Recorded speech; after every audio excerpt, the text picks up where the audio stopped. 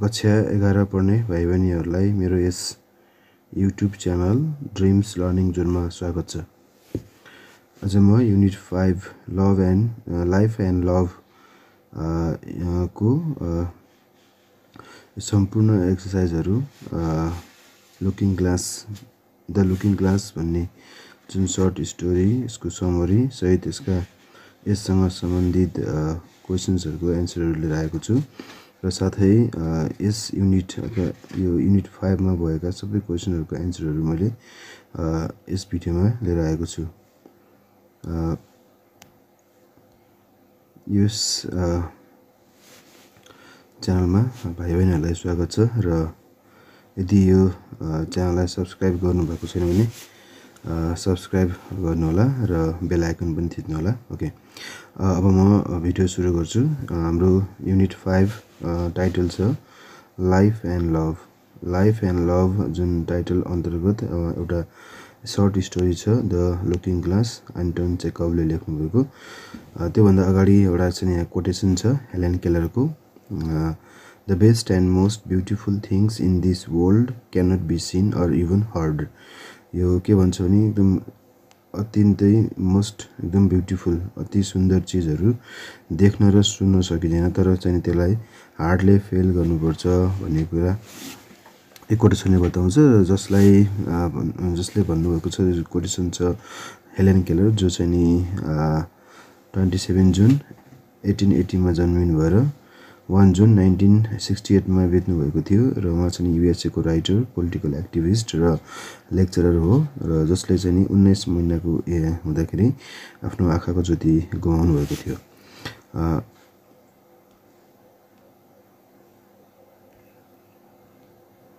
Looking glass लाई लेखेको, यसको राइटर हुनुहुन्छ एन्टन चेकभ, रसियन राइटर। यहाँ देख्न सक्नुहुन्छ एन्टन चेकभको फोटो छ यहाँ साइडमा। रसियन राइटर अनि dramatist and story writer, student of medicine in Moscow, Russia, medical practitioner and writer है। Short brief introduction of Anton चेकभ।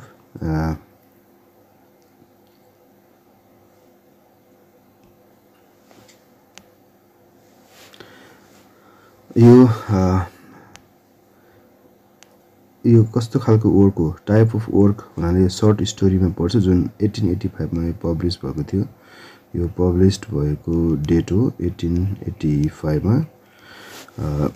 यसको थिमहरू चाहिँ नि अब डिभोसन, समर्पण, loneliness, scape, fear, love, dedication, hope, defeat and independence.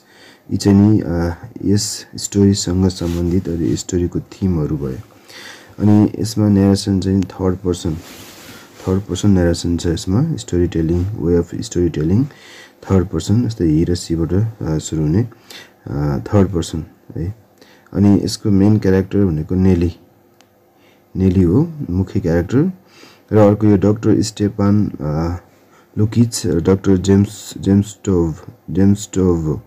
यो अब स्टेपान लुकिचको चाहिँ नि यसमा रोल छ स्टोरीमा, तर यो के भने ड्रिममा, नेलीको ड्रिममा आउँछन् यी character.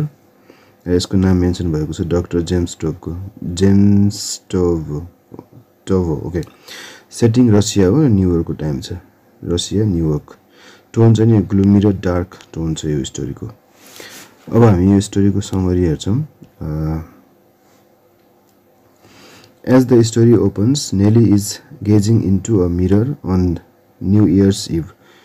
She is a young and pretty woman born into privilege, for her father is a landowner and general.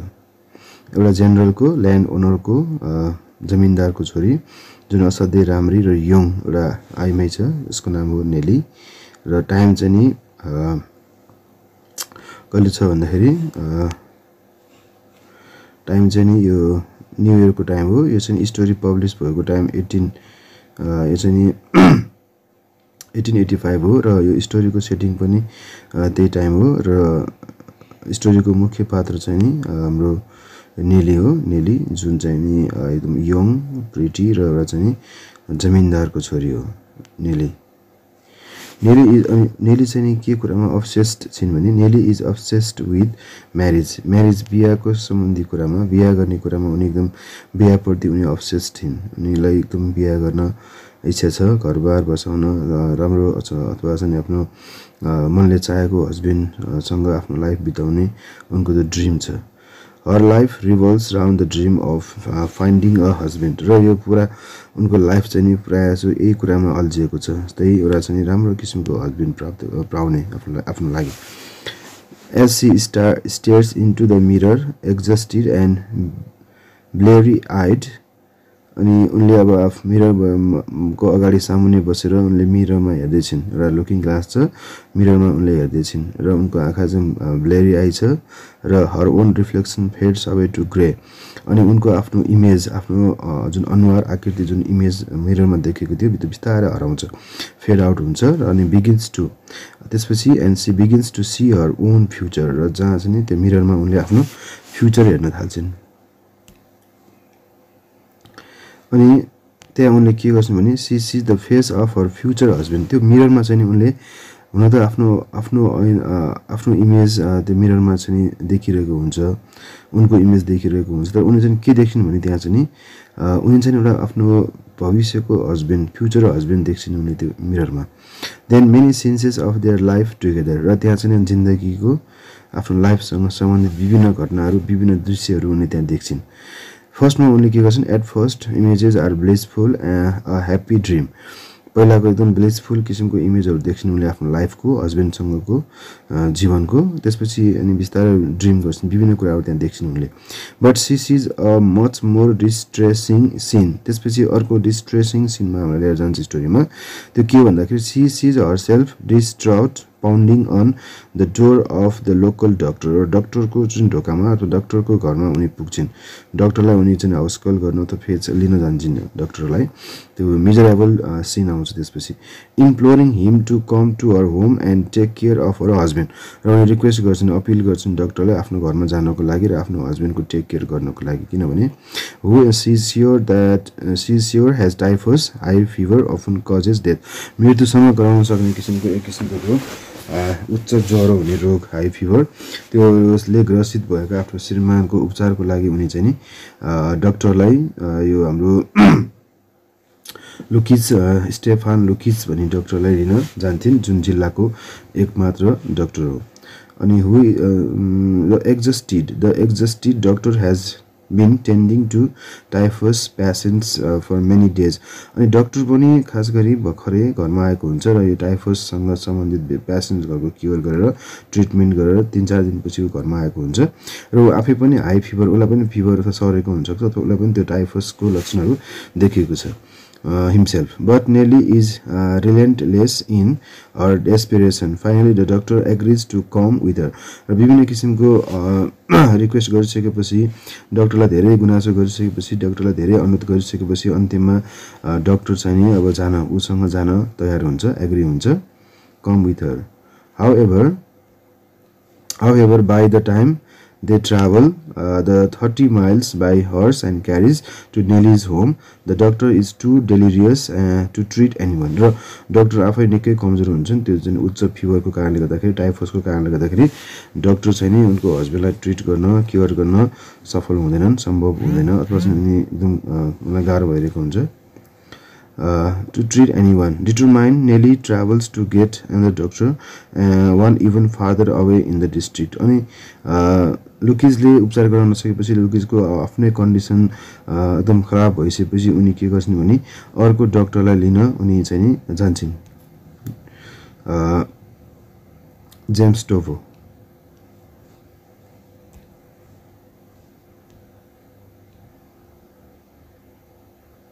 These images fade again to more scenes of their marriage. त्यसपछि फेरि उनको म्यारेजकै सिनहरु त्यहाँ आउँछ विवाह सम्बन्धीका घरजम सम्बन्धीका घरेसी कुराहरु and this time the picture are grim. She sees how they are struggle to pay. अनि त्यसपछि अर्को दृश्य आउँछ जुन चाहिँ नि घरबार गर्न अथवा चाहिँ घर चलाउन एकदम गाह्रो भएको अवस्था जस्तै they struggle to pay their bills हैन विभिन्न किसिमको बिलहरु पे गर्न गाह्रो भएको hang on to their home and how they must worry constantly about their children's health बच्चाहरुको चाहिँ नि स्वास्थ्य प्रतिको चाहिँ नि चिन्ता उनीहरुको एजुकेसन प्रतिको चिन्ता सर्भाइभल यस्तै घरेसी कुराहरु उनले देख्छिन् त्यसपछि finally she sees her husbands death in detail र पछि फेरि लास्टमा उनले के गर्छिन् आफ्नो हस्बेन्डको मृत्यु समेत भएको नाइटमेयर नराम्रो किसिमको चाहिँ कुरा उनले देख्छिन् त्यहाँ मिररमा detail including the arrival of Undertaker अनि हस्बेन्डमा चाहिँ गार्डनी मान्छेहरु आएको क्लर्जीम्यानहरु आएको अनि त्यसैगरी for his फ्युनरियल looking into her husbands face Hee asks why is it what is it for यस्ता क्वेशनहरु गर्छिन् उनले त्यसपछि at this moment the mirror C is holding in her hand falls to the floor and wax her from her nightmare र उनी आफ्नो चाहिँ जुन nightmare छ जुन नराम्रो किसिमको सपना राम्रोबाट नराम्रोतिर गएको चाहिँ सपनाबाट उनी भ्युजिन्छन् the larger looking glass on the table stands but now shows her only her own reflection. She sighs with relief, thinking, I must have fallen asleep. यसरी हाम्रो स्टोरी सकिन्छ यो चाहिँ नि स्टोरीको सर्ट समरी हो यहाँ मैले लिटररी एनालाइसिस पनि राखेको छु जुन मैले नेटबाट सर्च गरेको यो चाहिँ नि पज गरेर हेर्नु होला लामो छ यसमा थीमहरुको कुराहरु सबै कुराहरु एनालाइसिस छ यो पढ्दाखेरि भिडियो लामो हुने भएको भएर यो भाइ बहिनीहरुले आफै पढ्नु होला भिडियोलाई पज गरी म बिस्तारै स्क्रोल गर्छु यो एनालाइसिसलाई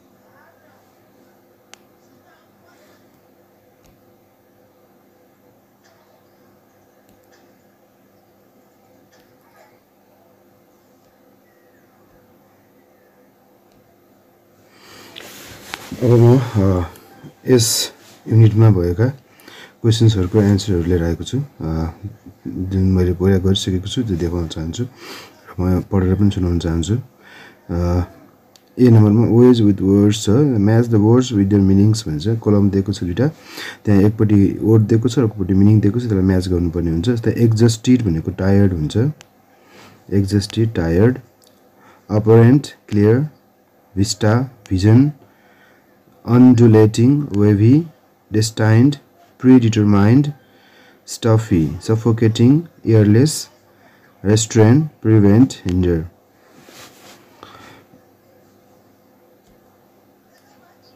Second ma write the meaning of the word class of the write the meaning and word class of the following words then use them in sentence of your own भन्छ यहाँ के हामीले वर्डहरु दिएको छ त्यसको हामीले वर्ड क्लास पत्ता लगाउनु पर्छ र साथै तिनीहरुको मिनिङ प्लस तिनीहरुको लाई युज गरेर हामीले सेन्टेन्सहरु बनाउनु पर्ने हुन्छ जस्तै मैले यहाँ गरिदिएको छु जस्तै फर्स्टमा छ इम्प्लोर इम्प्लोर भनेको verb हो अनि bag someone earnestly or desperately to do something केही चीज गर्नको लागि केही रिक्वेस्ट गर्नु एकदम हम्बल किसिमको रिक्वेस्ट गर्नु यसलाई हामी इम्प्लोर भन्छौं र यसको एक्जाम्पल छ आई इम्प्लोर मर्सी अर्को छ फर्स्ट इम्प्लोर भयो सेकेन्डमा डेस्पेयर यो पनि verb हो loose or be without hope हैन निराशा हुनु आश नहुनु होप नहुनु डेस्पेयर sad हुनु we should not despair यो चाहिँ हाम्रो सेन्टेन्स भयो we should not despair beseech verb हो ask someone urgently and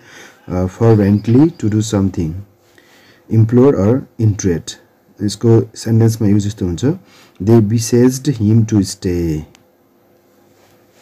अर्को नेक्स्ट छ eloquent means adjective हो fluent or persuasive in speaking or writing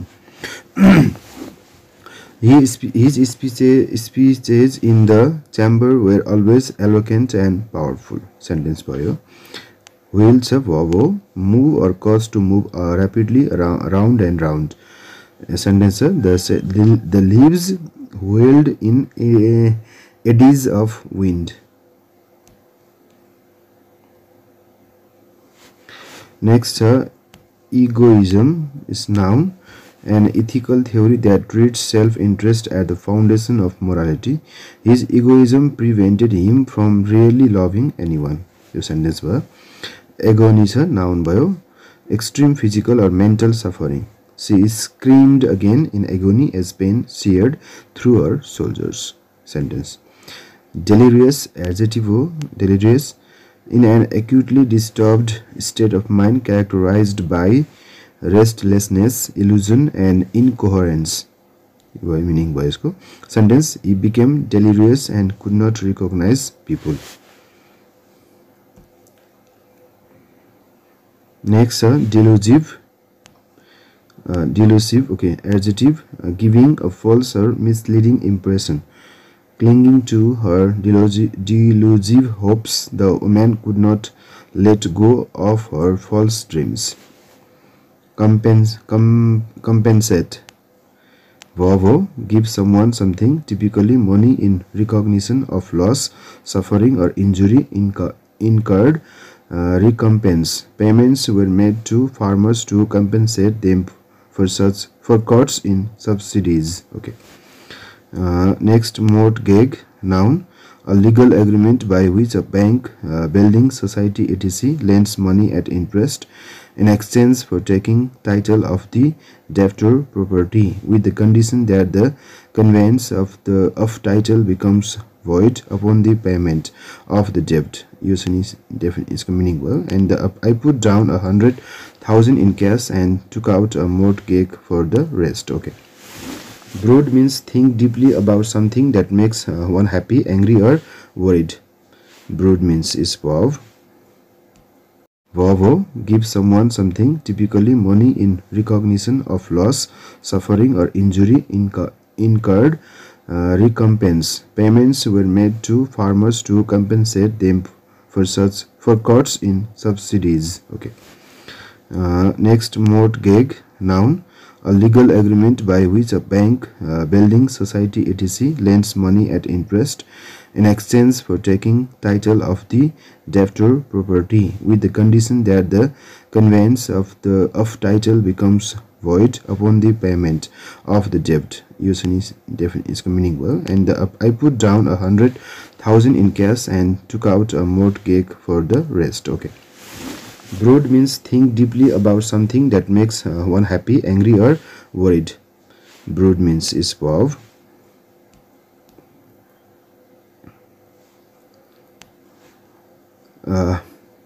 She had brooded over the subject 1,000 times. Prelude is noun, an action or event serving as an introduction to something more important. A ceasefire had been agreed as a prelude to full peace negotiation. Prelude. Introduction जस्तै भयो. Prelude means initial action. अब question number C मा छ. C मा के छ भने in the story you saw the words like exhausted and smiling. यस्ता किसिमका शब्दहरू हामीले स्टोरीमा देख्यौं. Exhausted, smiling, they are used as adjective. यिनलाई adjective को रूपमा प्रयोग गरिन्छ. Adjective ending in ing describe what someone or something like. कस्तो देखिन्छ भन्ने कुरा describe गर्छ ing ले. र whereas adjective ending in ed describe how someone feels. र कसले कस्तो feel गर्छ. यो एक्टिभ र प्यासिभ को कुरा हुन्छ. के असर गरेको छ र के फिल गरेको छ है. त्यस्तो कुराहरु देखाउन हामी यो दुई किसिमको एडजेक्टिभहरुको प्रयोग गर्छौं. यो पछाडी ed वाला र ing वाला. जस्तै my job is boring, my job is boring, interesting, tiring, satisfying, pleasant. यो चाहिँ एक्टिभ फर्म भयो. हामी एक्टिभमा चाहिँ यस्तोको हामी ing फर्म युज गर्छौं. यो एक्टिभ फर्म भयो.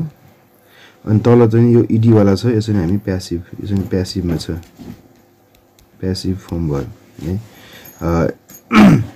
यहाँ चाहिँ सब्जेक्ट आई भयो. यो चाहिँ I am board, interested, tired, satisfied, pledged with my job. जबबाट board भयो. जबबाट यो अब्जेक्ट जब भयो है.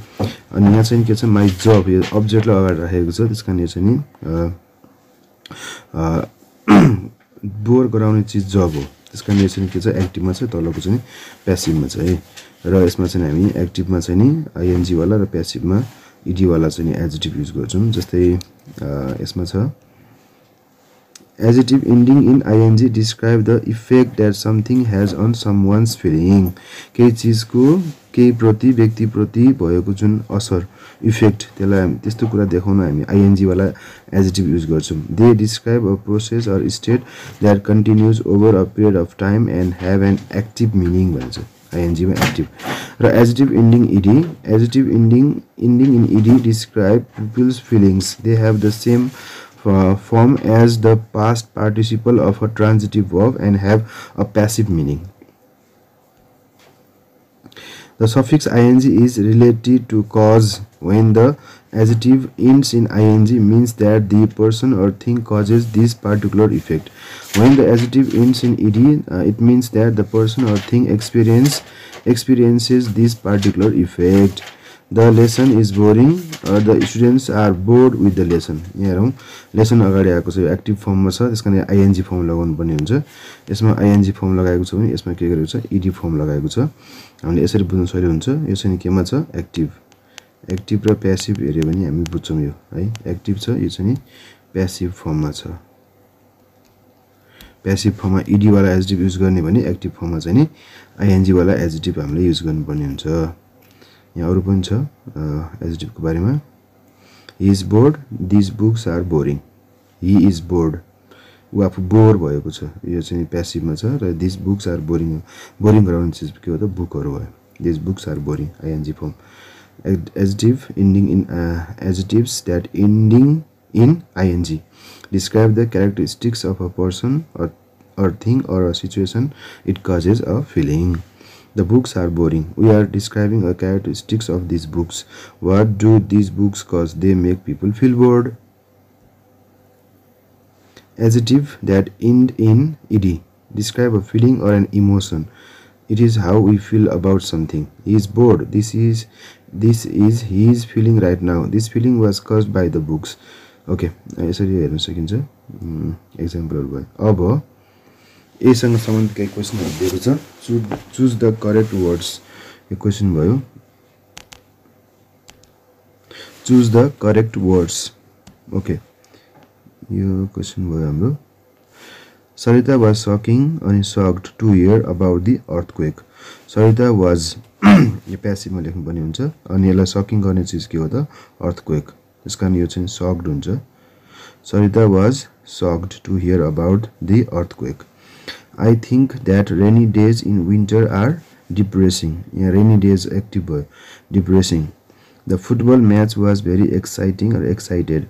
The football match was very exciting. And I enjoyed it. The meal at Delight Cafe are meat Chinese satisfying. I am very satisfied with the meat khane manche bhako bhe chani satisfied huन्थ्यो. I have got nothing to do. I am bored or boring. So यसमा bored हुन्छ यो I am bored यो passive मा हुन्छ. Tonka is very good at telling funny stories. He can be very amusing. यो चाहिँ object group मा लिन्छ हैन amusing भयो. The teacher's explanation was confusing or confused. Explanation confusing हुन्छ. Most of the students did not understand it. He is such a boring or bored person. He is such a boring person. He never wants to go out. I will be surprised if she does well in her test. I will be surprised हुन्छ यो easy छ passive मै I will be surprised if she does well in her test. Are you interested in politics? Are you interested हुन्छ. Question number F छ. Write the correct form of the adjectives in the blanks as in the example. Example मा के दिएको छ नि grammar rules frustrate me. Grammar rule ले मलाई frustrate गराउँछ. They are not logical. किनभने logical हुन्नन्. They are so frustrating. ing वाला adjective युज गरेको छ यसमा. अब यसमा हामीले गर्नुपर्ने आन्सर यो भयो. If teacher want to interest the students, they must use interesting materials. यहाँ interesting भन्ने adjective युज गर्नु पर्यो. त्यसैगरी certain stories interest almost everybody. For example, most students are interested in fairy tales. Certain things frighten me, but I never get frightened when I speak English. If I get a good grade, that excites me. If I get more than 90%, I am really excited. You answer भयो excited. अब केही comprehension questions हरु छ. Answer these questions. Who was Nelly? What did she used to dream of? Take some question भयो. यसको answer हुन्छ Nelly was a young and pretty daughter of a landowner and general. She used to dream of a handsome man whom she chooses to be her husband. What was she doing with the looking glass? What was she? Question number B. She was sitting motionlessly in front of the looking glass, dreaming of her destined husband. Why did she go to the doctor on one winter night? She went to the doctor on one winter night because her husband was caused by typhus.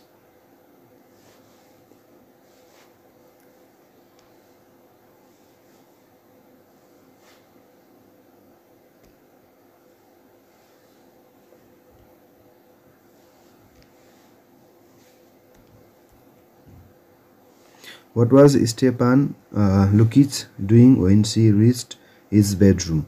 Stepan Lukic के गरिरहेका थिए जब उनी बेडरुममा पुगिन्?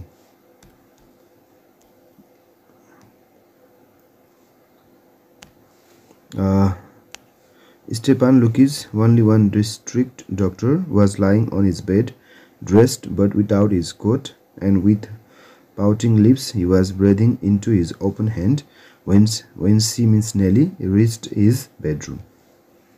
Number E. Why was the doctor not ready to go to see her husband? He was not ready to go to see her husband because he had just come at his house after 3 days seeing loads of typhus patients, and he was cut himself it.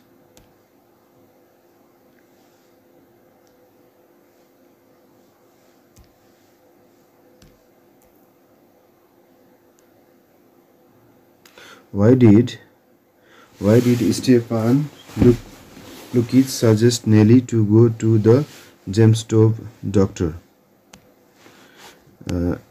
Lukic suggested Nelly to go to the gemstone doctor because he was tired and sick and he was unable to make a house call.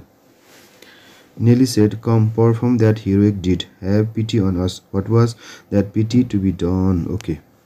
The pity to be done was going at her home and curing her sick husband, who was in a critical condition, and fetching another doctor was to go to another 30 mile, which was not possible at that time.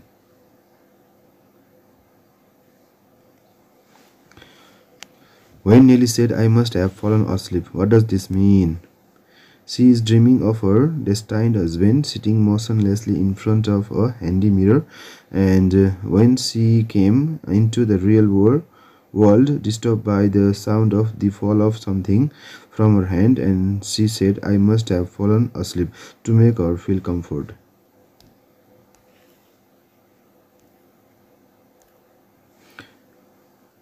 Critical thinking. Looking glass mirror is used as a symbol in the story. What does it symbolize? Looking glass like symbolize गर्छ भन्ने यसको answer यहाँ छ.